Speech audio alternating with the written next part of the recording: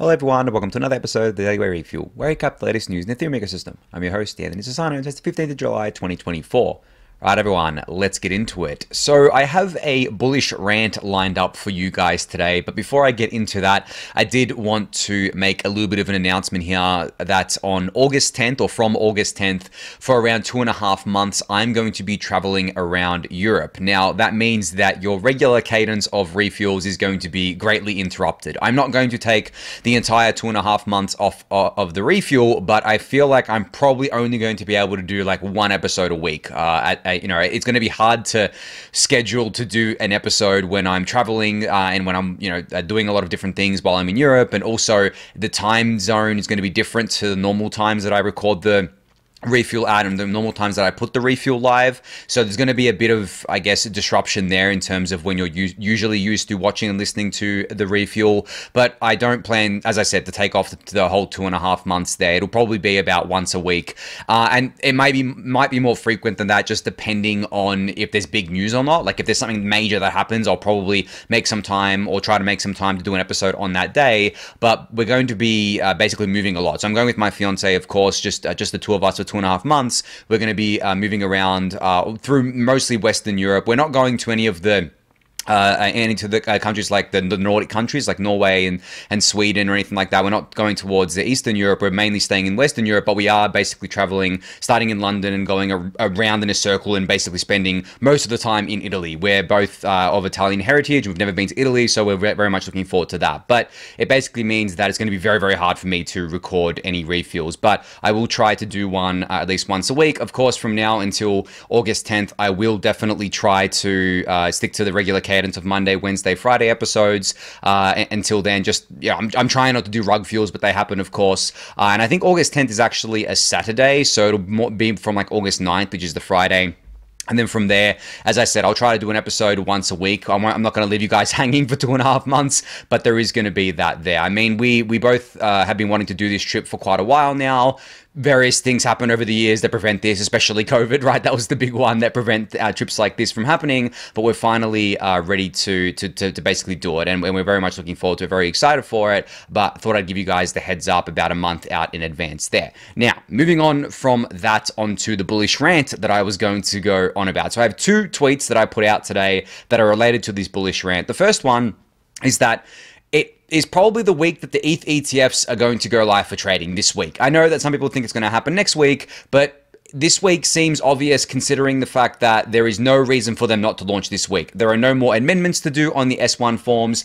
Really, all it's up to at this point in time is the SEC to basically put the stamp of approval on it, and that's it. They're live. They're ready to go for trading. All the issuers are ready. Everything's ready. The market's ready for these things to start trading. There shouldn't be any more delays here. Now, of course, we know the SEC is no friend of crypto, so they could just delay it for whatever reason, but I don't know. Maybe I feel like that at that point, it's just being like extremely petty, and I feel like the issuers would get very annoyed by this and would basically back channel to try and get these things approved. But I don't know, unless they want to be really petty, they being the SEC, these things should start trading this week. I don't know if it's going to happen today. It hasn't happened yet. Today being Monday.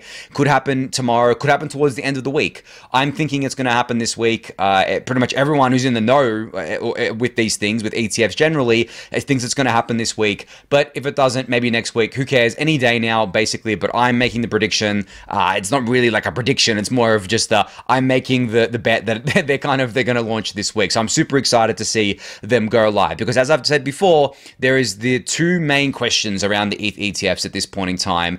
How much inflows are we going to see, and how much outflows are we going to see from Grayscale's ETH products? And as I've said before as well, I feel like there's going to be more inflows than people expect into ETH, especially as a percentage of BTC, and there's going to be less outflows from ETH, because ETH has been trading at such a steep discount. Sorry, not a steep discount. Has been trading basically at fair value for almost 2 months, basically. And the thing is that if you're dying to get out of ETH and you want to sell into cash, you have had ample opportunity to do so without having to eat much of a discount. I think the discount's at like 0.5% now, and it's been kind of oscillating between that and basically nothing. So yeah, I'm just not expecting to see much outflows there. And I also think the timing of these ETFs going live is pretty good. I think we had over the last couple of weeks a pretty big capitulation event within crypto, where essentially people sold off all all assets. I mean, BTC and ETH obviously sold off, but the rest of the assets out there, the altcoins, they got absolutely hammered. A lot of them set new lows. A lot of them went back to basically their lows from the bear market. So essentially the market did a full reset there and people capitulated, and you saw that with the price action that happened. ETH hit 2,800, I believe, twice, and he's now trading at over 3,300. No reason we can't go back there, of course, in the short term, because I guess like volatility will happen. But at the same time, it just feels like we're entering the next phase or the next leg up of this bull market, which is super exciting. And as I said, perfect environment for the ETH ETFs to launch into. So I will keep you guys updated on that, of course, and you'll see this before I even talk about it, because the next refuel will be on Wednesday. So if it gets approved either today or tomorrow, you guys will see this. But I'm just very, very excited to see what the first month of flows looks like. That's my main kind of question right now, as a percentage of BTC, but also just as a dollar amount. Like if there's billions of dollars flooding into ETH, into the ETH ETFs over the next month, I don't give a shit what percentage of BTC that is. That's a shit ton of money. That's a lot of new money going into ETH, and I'm going to love that, regardless of what percentage of the BTC inflows it is. I think that new money, fresh money, new blood coming into crypto is always a good thing. Now, the other tweet that I put out in relation to this was just basically 3 main points around Ethereum and why it's really impossible to be bearish right now. The first point is Ethereum is scaling. Like, we all know this. Ethereum is scaling more than it ever has before. The layer 2s are on fire. You can use any of the L2s today and pay very, very cheap fees, have fast transactions, have ample liquidity on a number of these things. Even the smaller L2s have enough liquidity for people who are fee sensitive. If you're not fee sensitive, you're going to be on L1. And the L1 fees aren't even that high either as well. I mean, they're 3 Gwei right now. Yes, that's probably like $1 or $2 or whatever it is to trade on L1. But if you're that fee sensitive, you're going to be on L2, and like your size isn't going to be size. Like, you're not going to be slinging millions of dollars of trades, right? Because if you're doing that, you don't care that you're paying $2 for a trade, right? So there is a size element here on that front, on the liquidity front. But regardless of any of that, Ethereum is scaling. And as I've mentioned plenty of times on the refuel, scaling is in the best place it has ever been. Contrary to stupid crypto Twitter narratives that like to go on about how Ethereum has failed or Ethereum is not scaling or L2s aren't really Ethereum scaling, ignore all that. That's all noise. Ethereum is scaling. It's executing on its roadmap, and it is in the best place it's been in quite a while. The second main theme that is very bullish for Ethereum at the moment is that the tokenization of everything is coming. As you guys know, Larry Fink, BlackRock's CEO, is very bullish on tokenization. It's basically become one of the main things he talks about now when he's talking to mainstream finance publications. And then also we saw last week that even though it's on a private blockchain, Goldman Sachs is also getting involved with tokenization now. And as I mentioned last week, I don't think the private blockchain thing is going to last. I do think a lot of these corporations or a lot of these companies, a lot of these institutions will end up on public chains at some point down the line. It is going to be a slower mover than we would like and that we are used to within crypto, but it is happening. The tokenization of everything is coming, and it's happening in a really big way. And it's funny because this has been something that I think has been coming for quite a while, but as I said, TradFi, the traditional world moves quite slowly compared to crypto. So it may seem like it's been talked about since forever, but it's really in the last couple of years that people have been talking about this in earnest, and especially when it comes to things like real-world assets. Like, for example, stablecoins are being the biggest real-world assets as they exist today on chain, but there's more and more coming online, and it's growing. Steady, slow and steady, but it is growing. It's not going to be like what we see in crypto where there's $1 billion deposited into a new protocol because they're farming some Ponzi token, right? It's not going to be like that. These are serious institutions with serious money that are looking for long-term capital preservation, capital appreciation, long-term oriented products, not short-term things where they're farming some token that's going to go to zero because everyone's just going to dump it after the airdrop. Like, they're not doing that. It's a different class of investor, different class of money, right? But regardless of that, the tokenization of everything is coming, and it is coming in a really big way, especially over the next few years. And then, as I mentioned before, the ETH ETF launch is imminent right now. So it really is impossible to be bearish. And I posed this question in the Daily Gwei Discord channel today, and I pose it to you guys out there as well.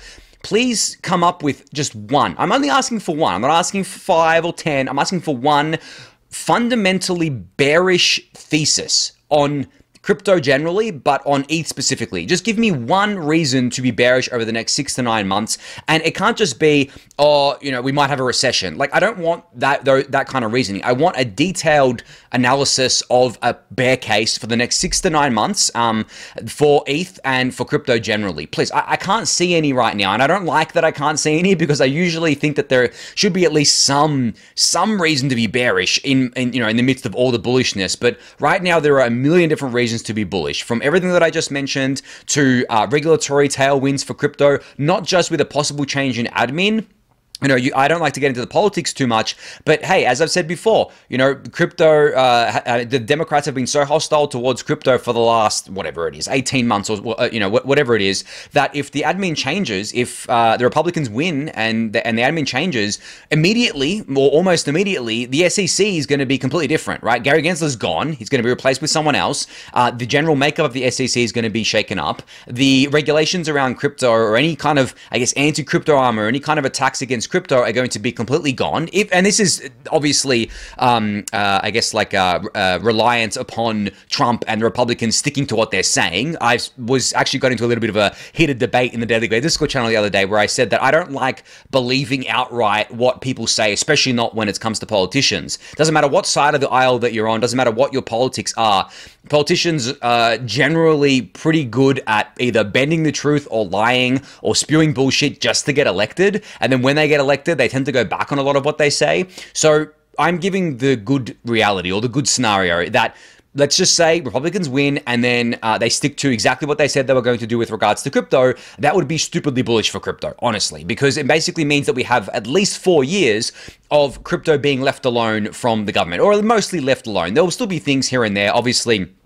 You know, the president doesn't have complete control over everything, but it will be a lot less hostile, like probably 90+% less hostile than what it is today with the Democrats currently in power. As we know, they're very anti-crypto, especially the SEC, especially high-ranking politicians, Democratic politicians and senators like Elizabeth Warren, like Maxine Waters, like Brad Sherman, you know, the names that we see all the time.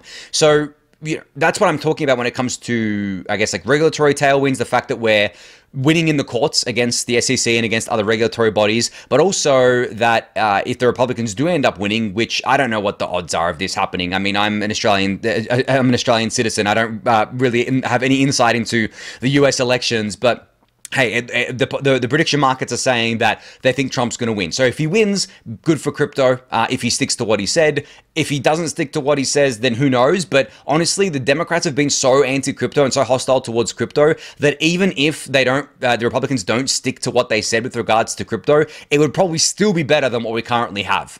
Who knows how it's going to shake out? As I said, this isn't about politics to me. This isn't about where you rely on things. It's more about the fact that we know what crypto is, how crypto is going to be treated under a Democrat's, I guess, presidency. We don't know what it's necessarily going to look like under a Republican one, because the last time the Republicans were in power was from 2016 to 2020, right? And that was a very, I guess, like different time for crypto. Crypto was much smaller back then. It wasn't in the mainstream consciousness. We didn't have big institutions like BlackRock involved. I think for the next 10 years at least, that's the mainstream arc of crypto. That really is the mainstream arc of crypto. And I think that we can't afford to have a hostile government, because it's just going to end up in roadblocks everywhere. And it's just going to be really shitty. There's going to be so much money wasted. So yeah, that's a huge tailwind, guys. Like, honestly, it is really, really bullish if that was to happen. If they win and they stick to what they say, really, really bullish for crypto. So anyway, as I said, if anyone out there can please find me just one reason to be bearish on crypto over the next 6 to 9 months. And I don't think a reason to be bearish is that the Democrats win again and they continue their anti-crypto hostilities. I don't think that's a reason to be bearish either, because during the entire period that they've been hostile towards crypto, it's been up only after obviously it bottomed. Obviously, for the year 2021, we had the bull market, Democrats were in power, we had the bear market in 2022, and then it's just been, for the most part, up only. So I don't think they've had much effect on the prices, so I wouldn't even consider that to be a bear case there. But as I said, if you do have one for me, please let me know in the YouTube comments or in the Daily Gwei Discord channel. I would love one, a bear case on ETH and crypto generally, because I'm just not seeing one right now. All right, moving on. So Justin Drake has tweeted out that their based pre-confirmations are now live on the testnet Helder, and there has been a lot of people and companies and entities within the Ethereum ecosystem working on this, and I think that he has tagged all of them in this tweet, which I'll link in the YouTube description below. But you can see, I mean, there's a lot of teams here, and he's also grouped them into what they're responsible for. So you can see here that the execution pre-confs on base rollups were being done by Puffer and Tycho. Then you can go go down and see the registration contracts were done by Spire Labs. I'm just picking out random names here. The relays and gateways were done by Titan Builder and Ultrasound Money, so on and so forth. So many teams and people working together to make based pre-confirmations a reality on testnet here, which is really great to see. Now, I know there's been a lot of discussion around based rollups and pre-confirmations recently. There are a lot of concerns around pre-confirmations and around how they can potentially centralize things, around possible MEV, I guess, negative MEV externalities. But generally, I think that based rollups are a really, really sound idea, sound primitive, where essentially you're using the L1 validator set to process transactions so you can have essentially the same security and decentralization guarantees as L1 has, and censorship resistant guarantees. But the drawback to that, as I've explained before, is that because L1 slot times are 12 seconds, you could be waiting up to 12 seconds for your transaction to process. So the UX goes down a lot compared to the existing L2s, which have a sequencer that will process your transactions within 1 second or less, essentially. That's where pre-confirmations comes in, where essentially pre-confirmations is this crypto economic primitive that essentially tells you, okay, well, I'm going to pre-confirm your transaction in less than a second, and then I'll promise you with some economic promise that this will go live, this will be put into a block on Ethereum L1 within a timely manner, usually within like that 12-second slot window there. So essentially the end user gets good UX of their confirmation, of their transaction confirming within 1 second or less, but it's still not, confirmed on chain for those 12 seconds or up to 12 seconds of those slots there. But as I said, with pre-confirmations, even though they're a very cool primitive, they're still reliant on crypto economic guarantees, not cryptographic guarantees. And also it can be centralizing because there are different entities such as the relays or in the gateways that can be very centralized, like what we have with the relays with MEV boost today, and the builders within MEV Boost today. So there's a lot of work still on figuring out how we could potentially decentralize that. Obviously, as I mentioned last week, there's a lot of talk right now as well about lowering Ethereum slot time to 2 seconds. This would basically fix this issue completely, because it would essentially mean that you would only have to wait a maximum of 2 seconds provided you paid the right fee to get your transaction included. But as I mentioned last week, it presents with a lot of different issues as well, because of the fact that bringing the slot times down to 2 seconds breaks a lot of things on Ethereum today, because Ethereum today exists with the assumption that slot times are 12 seconds and not 2 seconds. So it would obviously have to be done in a gradual rollout. Maybe we lower them to 10 seconds, then 8 seconds, and then keep lowering them. I don't know if even know if that would be possible to do or how hard that would be to do, but maybe that's something that ends up being done in a couple years' time. Because, yeah, that basically alleviates all the centralization concerns, because then you don't need preconfs, essentially. You only, like, based rollups are able to get their transactions included with the right fee paid within those 2 second slot time. So there's not, I mean, you could have pre-confirmations if you want even faster confirmations there. But at the same time, the problem with that becomes that now the pre-confirmations are competing with just normal L1 confirmation times, and it becomes a game of, can these pre-confirmations offer such a better UX to give up the guarantees of having your transaction included just normally on L1. Remains to be seen. But regardless, a lot of work on this, a lot of work across this entire stack from a lot of different teams, a lot of different entities, a lot of different people here, and you can go check all of them out for yourself if you would like. Justin Drake has linked them all in his tweet, which I'll share for you guys in the YouTube description below for you to check out. All right, so this is one for the solo stakers out there, or the aspiring solo stakers. Now, a lot of you may know about Coin Cashew. They do guides for various different things within the ecosystem. They have a really, really good Ethereum solo staking guide. Now, this is the one that I have followed to set up my solo stakers in the past, and it served me quite well. It is very straightforward. They explain a lot of different things. It's basically copy-pasting commands into the terminal, and away you go. I mean, I've not really had any issues with these guides before. But what I realized, or what I discovered that they had released recently, was an even easier way to get started with, they say here, node management or solo staking on Ethereum. They've got a new piece of software called EthPillar. Now, this is a nice little graphical user interface that allows you to essentially set up all of the necessary infrastructure that you need to become a solo staker on the network. Now, you can see from these screenshots what this looks like. Essentially, you boot this up. It's a nice little interface here. It's not like a full graphical user interface that you're used to within something like like Windows or Mac OS or Ubuntu, for example, but it gives you a nice little interface within the command line itself. Now you can run this on Mac and Linux, I believe, but you can see here what this looks like. So essentially, you just run through the steps, you get your execution client set up, you get your consensus client set up, you get all your validator set up, you set up all the necessary stuff like getting your validator keys done, depositing the relevant ETH, getting your JWT store done, making sure that you're securing the box correctly with the firewall,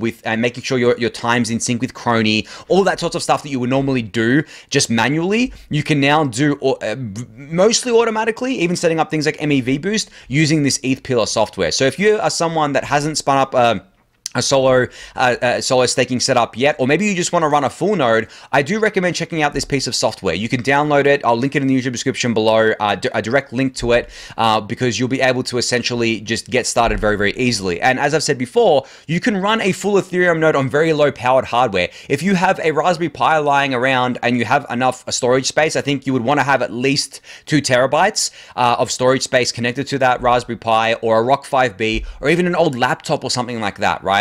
As long as it can be online 24/7 and ideally connected to an Ethernet port rather than Wi-Fi because it's more reliable, then you should be able to run a full node just fine. And as I've said before, it doesn't require ETH to run a full node. It's completely free to run a full node, at least the software. Obviously, you have to buy the hardware and pay for the internet, electricity, and all that, but it doesn't cost any ETH. And of course, if you've been thinking about spinning up a solo staking setup, well, honestly, I would highly recommend this. This is probably going to be one of the easiest way to do it if you want to do it on your own hardware on your own. There are obviously other easier ways to do it, such as DAppNode, which also provides a graphical user interface that is probably it is simpler than what this is, but you buy you obviously buy the hardware and then you install DAppNode on it, and it's a different piece of software. So that's probably the easiest way to do it right now. But if you didn't want to do that and you wanted something that was a bit easier than the command line, but not like, super noob friendly, and you still wanted to have that full control over things, and you still wanted to learn how it all works, all the ins and outs of it,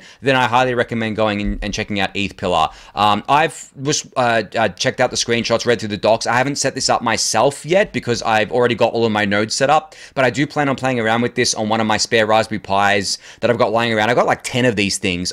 I bought a lot of them because I found some sale once. They were clearing them. I think it was the old one, and then they've just been lying around, and I normally get them out and just test different things on them. I basically was playing around with, I believe it was Pi-hole, which was essentially, what was it? I'm forgetting what it was now, but I believe it was a way to essentially configure your DNS at the router level using Pi-hole, or essentially, no, it was an ad blocking thing. So essentially what it would do is it could have an ad blocker between your network and all the devices connected to it. So instead of an ad blocker on a device by device basis, you would have an ad blocker basically at the ingress point of the network. So essentially, the network feeds into the Pi-hole, your internet feeds into the Pi-hole, whatever website you want to view on it, and then it just ad blocks it at that level there, at the network level, which is really cool. I mean, it worked for a while, then it stopped working, and for some reason I never went back to it. And it does tend to break things if your network's rather convoluted and you've done a bunch of different custom stuff to your network. But I'm getting off topic here. I just have a lot of them lying around. I like to do things on them, so I'll probably check this out at some point soon, but you guys should do that as well. I'll link this in the YouTube description below for you to go check out.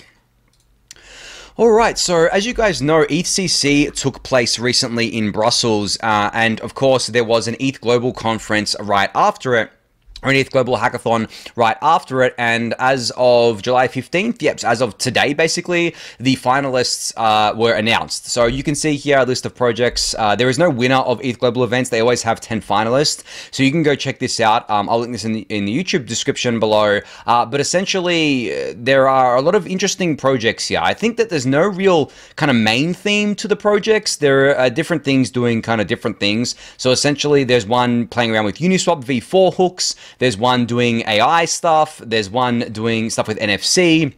There doesn't really seem to be any main theme here, which is really awesome to see, because usually at these hackathons you'll have someone building, or you have the finalists, like most of them building something in DeFi, or most of them building something on layer 2, or most of them doing something with ZK, whereas this one seems to be varied. I don't know if that was done on purpose or if that's just what people wanted to build over the hackathon here, but you should definitely go check out all of these for yourself. I'll link it in the YouTube description below. You can go to each of these pages. They're actually really good pages because they show you everything, and they give you a link to a live demo and the source code, so you can check out all of this for yourself and judge for yourself which project that you like the best, which one you find the most valuable, because sometimes these projects go on to become real, actual, live, funded projects that you can use on mainnet here, but a lot of the times, obviously, they're just done for the hackathon. But still, it's really cool to see what the next generation of Ethereum builders are thinking about and what people are building here, because there is obviously this perverse narrative for some reason within crypto that we don't have any apps that people use.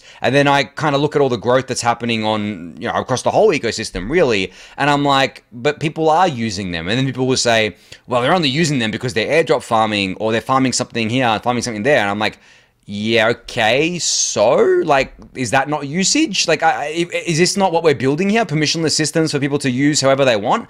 Like, no one says that someone is only depositing money into a bank account that's offering a teaser rate, or, no one says that they're just farming the teaser rate, right? That's just an incentive that people are giving to you for depositing, or that the bank's giving to you for depositing money in there. Now, whether you stay or not is up to you and up to really the bank to entice you to stay, but no one calls it farming the yield. No one calls it just going there to get the it's saying, oh, it's not usage, or you're not using that bank because you're just farming that bank, or whatever it is. It's just such a weird thing within crypto. People just come up with these convoluted narratives for some reason, and it just astounds me, especially because, like, if you're logging into crypto every day, if you're checking crypto every day, you're on crypto Twitter, you're checking the prices, and then you're just bearish on this whole industry, and you say that we've got no users, the prices suck, everything sucks, whatever. Like, why are you even here? Like, why would you waste so much time? Like, it's just stupid. Like, go somewhere else and do something more productive than just being here every day, being bearish. Like, I don't know. It's just something that I've noticed, especially over the last 6 months. There's just this cohort of people that it's some kind of mental illness that they do this. I don't understand it really. But I know that doesn't apply to you guys, because you guys wouldn't be watching the refuel if you were just perma bearish on this industry. But yeah, just something that I've noticed, and it's just very weird there. But anyway, enough ranting about that. I think that's going to be it for today's episode. But yeah, I think I'll be back on Wednesday. So thank everyone for listening and watching. Be sure to subscribe to the channel if you haven't yet. Give it a thumbs up, subscribe to the newsletter, join the Discord channel, and I'll catch you all on Wednesday. Thanks, everyone.